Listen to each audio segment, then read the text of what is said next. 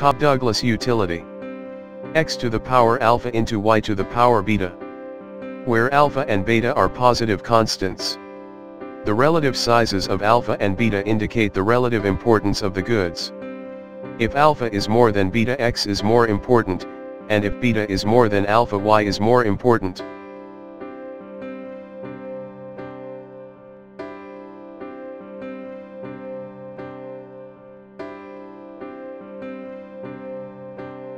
For the general Cobb-Douglas function, the MRS is alpha by beta into y by x.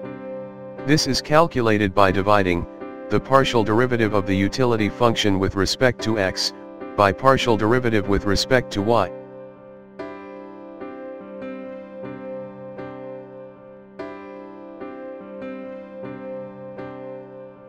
Hope your doubts are cleared. Do like, share and subscribe to our channel for more updates. Feel free to ask your questions in comments.